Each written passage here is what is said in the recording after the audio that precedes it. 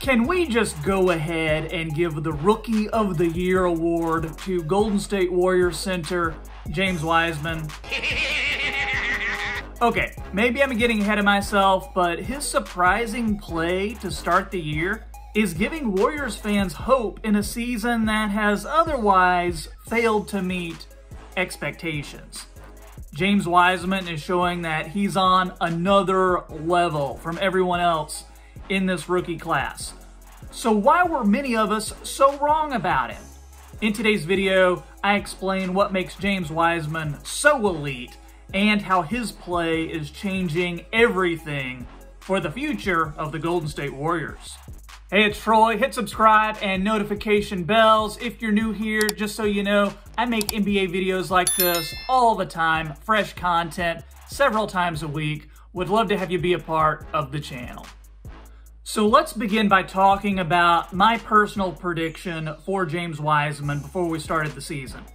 In my rookie prediction video, I said James Wiseman will average 9.8 points, 8.1 rebounds, and 1.4 blocks. But you know what? I think he's going to go way above and beyond that. Sure, it's early, but in just a few games, we are seeing the NBA's next unicorn.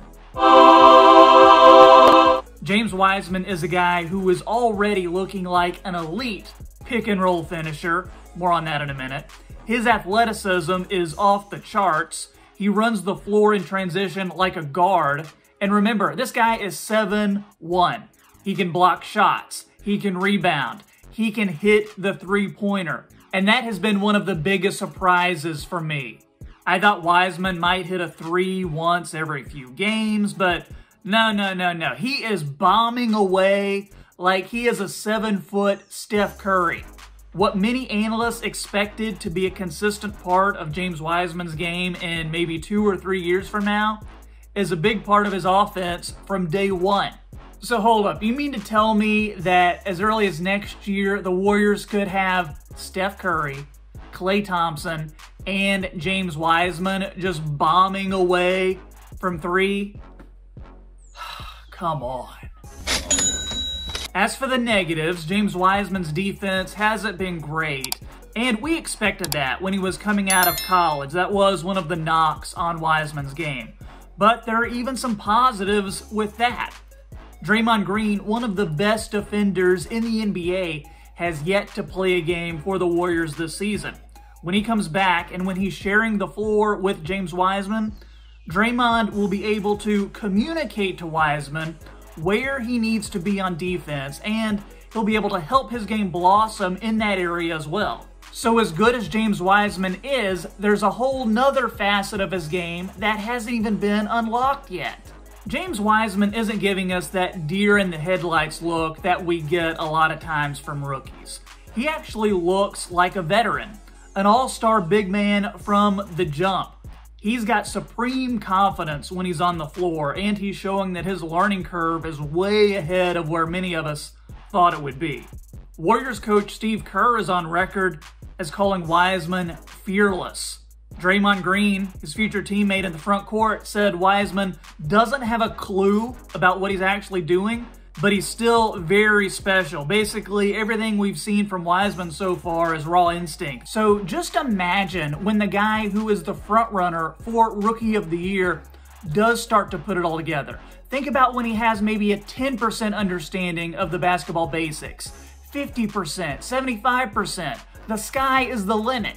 And you gotta remember, James Wiseman missed training camp. He missed preseason, and he's still playing like this. That's why the Warriors coaching staff are having to figure out how to get James Wiseman more involved in their offense, basically as soon as possible. This much is clear. The 19-year-old Wiseman must be considered part of the Warriors' building blocks. He is part of their future.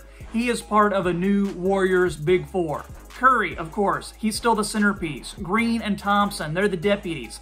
Wiseman is the player who can make them better now and serve as that bridge to the next Golden State Warriors era. The coaching staff has been working overtime to redesign parts of the offense to revolve around James Wiseman. Some things they're literally having to start over with because of his rapid development. The first order of business is going to be perfecting the Curry-Wiseman pick and roll.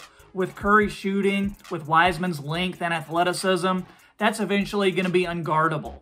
Even throw in Draymond with his awesome basketball IQ. Gives you another option for that play. The coaching staff will also need to figure out a way to run plays that allows James Wiseman to show off that smooth three-pointer that he's got.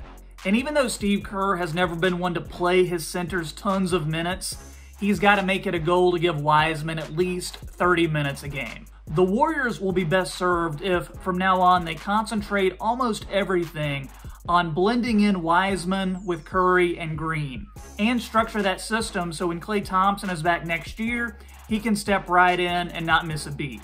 Really, not a whole lot else matters for the Warriors right now. And yeah, that is going to be at the detriment of some of the players currently on the team. So apologies to Andrew Wiggins, apologies to Kelly Oubre, Eric Pascal, even poor Alan Smailagic, but welcome to the NBA. If the Warriors build Wiseman up, play him 30 minutes a game, let him play through his mistakes, they could still end up losing a lot of games. The Western Conference is really, really tough. And no, that's not ideal from preseason expectations, but think about it like this. Heading into next season, you're still going to have Wiseman, Curry, Green, Thompson, as well as their own lottery pick, and the Timberwolves' potential lottery pick as well. Top 3 protected. And the 2021 NBA draft is going to be one of the strongest in years. Imagine getting a player like Jalen Johnson, Zaire Williams, Brandon Boston, Jonathan Kuminga, Cade Cunningham. This could actually happen. A championship contender with a young core, experienced veterans, and when the vets retire, the Warriors are still a contender for the next 10 years. That's a real future. So yeah, I was wrong about James Wiseman, and I think it's time to admit that, but what's important for the Warriors is to focus on the future and focus on what's ahead. I had the Warriors as maybe a 5-seed playoff team once the end of the year rolls around. Might have to change that to maybe not even making the playoffs. If they do, maybe have them in that 7-seed, 8-seed. So should they just tank? I don't think so, because you want to establish that winning culture. No matter how long Andrew Wiggins and Kelly Oubre are on the team, you want to establish the winning culture for them along with James Wiseman. Oubre and Wiggins have never been on a winning team. They don't know what that winning culture is like.